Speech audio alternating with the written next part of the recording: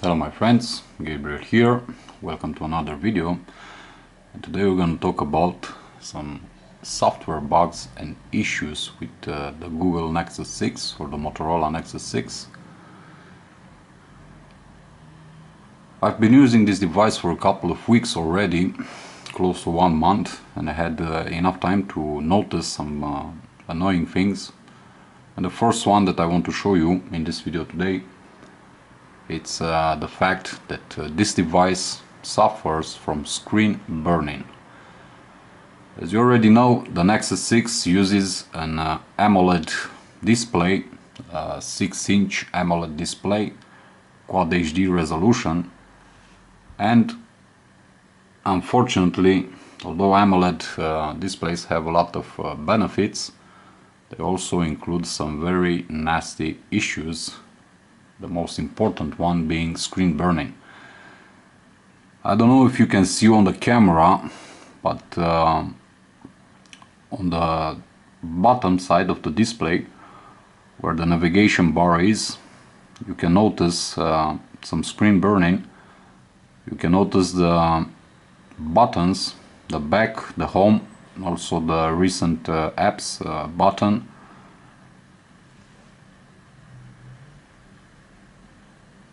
And this unfortunately is very disturbing for me, mainly because this device is basically brand new, and I'm very worried about how this display will fare on the long term. I have to say that I did see worse things happening with AMOLED displays, and the worst screen burning that I ever saw was on the Samsung Galaxy Note 4, where the screen burning in fact was atrocious, to say the least. This being one of the reasons, if you want, for which I never bought the Note 4, and probably I never will. Unfortunately, on the Nexus 6 the same thing happens, mainly because all the time we have the navigation bar, we have all these buttons on the screen. No matter what app you are using, they will always be there. Most of the time when watching movies and playing some games, sometimes they disappear, sometimes they don't. Fortunately, the fact is that the Motorola Nexus 6 suffers from screen burning. Supposedly there is a way to repair this issue by using this app, AMOLED burn-in fixer, which allows you to enable inverted colors, which you can find in the settings of the phone. And the developer of this app actually says that by enabling inverted colors, you basically, let's say, repair the screen burning effect. I have to be honest with you, I tried it for half an hour. I haven't noticed any improvements, so I don't know what to say. I'll be using it again, test it for 1 hour and see if there is any real benefit in doing this. But I will let you know in a different video if this fix actually works. Another issue with the Nexus 6 is the fact that the Nexus logo on the back of the device starts to peel off after some time. And I did notice this on a friend's Nexus 6 when his logo started to peel off.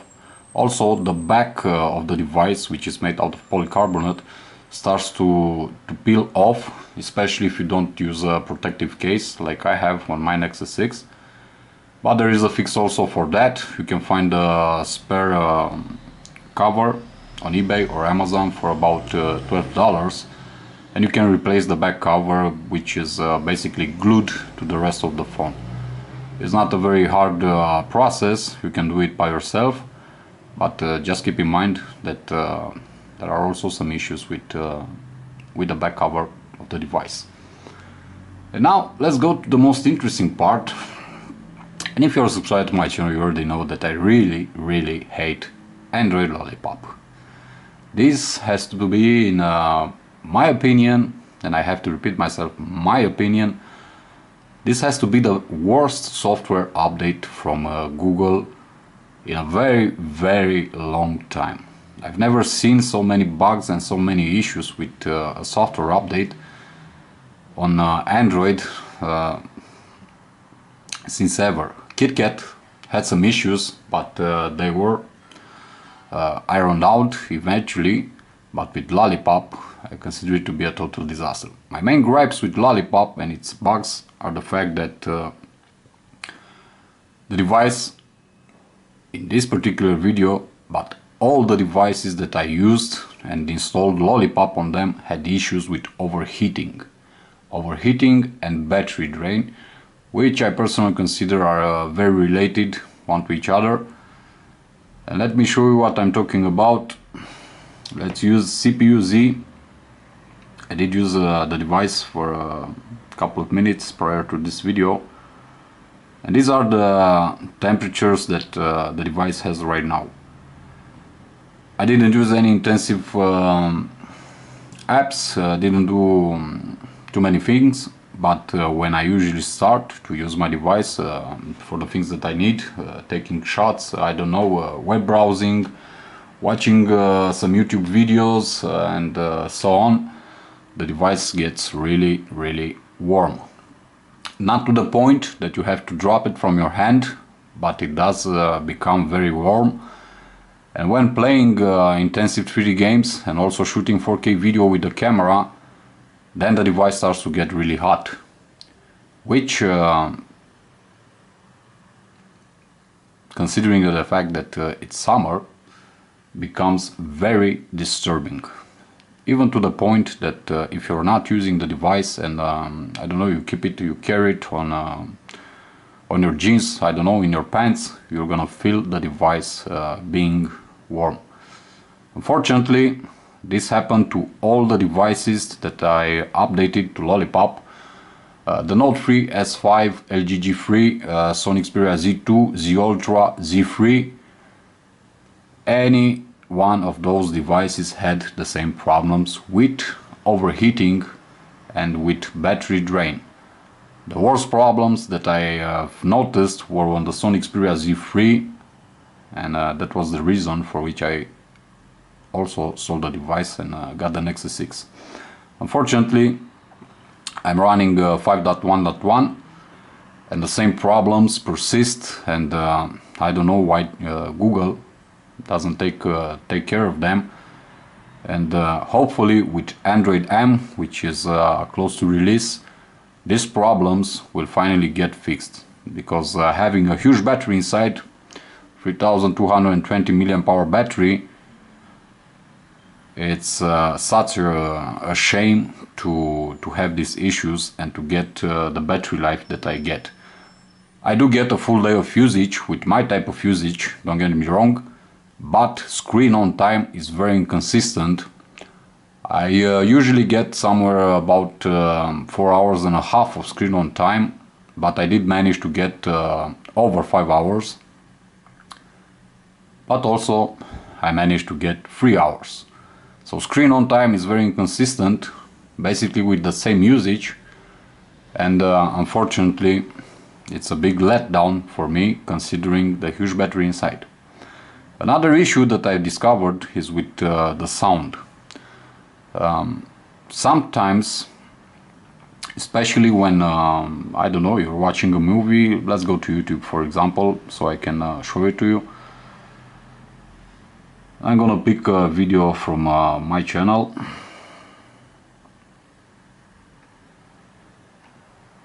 Let's say this one. Sometimes if you're watching a video in portrait mode or listening to music, if you rotate the device to landscape, there will be a small pause between I don't know, the rotation and the sound coming from the loudspeakers. Okay, so let's try to reproduce.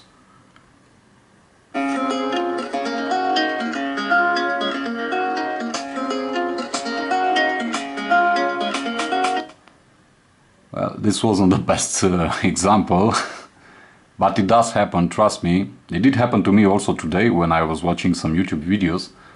Let's pick another video from my subscriptions. And let's see if this one. When you hear about legends in the auto business, you always hear about F-150 and Camry and Accord. It does happen. It did happen. And also, another thing related to sound, I did notice, and I did read on the forums from a lot of users, that when battery decreases to a certain level, let's say somewhere around 10%, the output from the loudspeakers, it's, how should I put it, isn't the best. It tones down. The loudspeakers don't put the same power, the same sound quality out of the device. I did notice this basically every time, because I don't always put my device to charge when I don't know, it drops to 15%. I usually let it discharge completely and then recharge it. I did notice this, and I'm very certain that this is a software bug with Lollipop. The other things that are really annoying with the Nexus 6 and Lollipop 5.1.1 is the fact that there is a lot of lag throughout the entire system. Right now I'm using a custom launcher, it's called Go Launcher.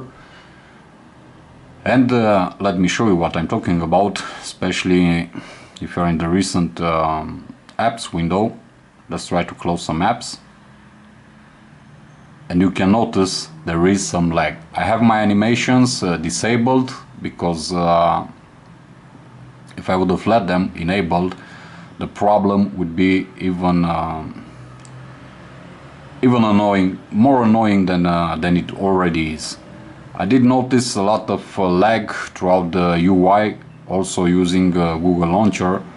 I did try Nova Launcher, the same issues persist. I'm using Go Launcher now.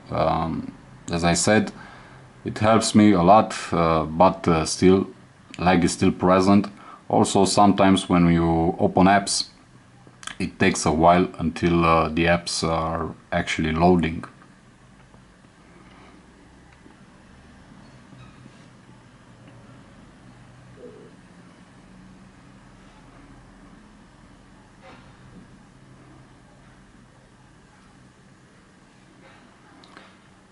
And because we are in the Photos app, I did notice some bugs also here, mainly when double tapping to zoom in or out on a picture. Sometimes it works, sometimes it doesn't. Right now it works, but many times it did happen not work, and I had to manually zoom in or zoom out. Speaking about pictures and also about camera, I have to say that on all devices running Lollipop, I noticed that the camera has some issues with white balance and also overexposing. And when recording 4K videos, there is sometimes a lot of lag and stuttering, and also some dropped frames. I did notice this a lot on the Galaxy S5, but I did notice it also on the Motorola Nexus 6. So as I said, there are a couple of bugs and issues with the Nexus 6. Unfortunately, some of them could be very easily repaired with a software update, but Google won't release any software update to iron out these software bugs. Others are hardware related, and basically the biggest issue that I have with this device is the fact that it overheats, and also that battery life, or more specifically screen on time, it's very inconsistent, and also the fact that the screen suffers from the burn-in effect. It's unacceptable for a device that costs a lot of money. I have here the 64GB Nexus 6, which in my country, in Romania where I live, costs around 700 euros. It's a lot of money for a device that's supposedly to be a premium device from Google, with a very reputable partner, Motorola, and unfortunately we get these issues, both hardware and software, especially software related. Hopefully with Android M they will fix those software issues, and we can enjoy using our Nexus 6 the way it was probably intended to be used. This pretty much does it for this video, guys. I'm sorry if I bored you, but these are the issues that I noticed with my device. Let me know in the comment section if you noticed other issues, and if you did like the video, hit the like button. Also, please share this video for others to see, and if you didn't already, subscribe to my channel for future videos. Also, follow me on my official Facebook page, Google+, and Instagram. As always, my friends, I'm Gabriel. Be good, be safe, peace.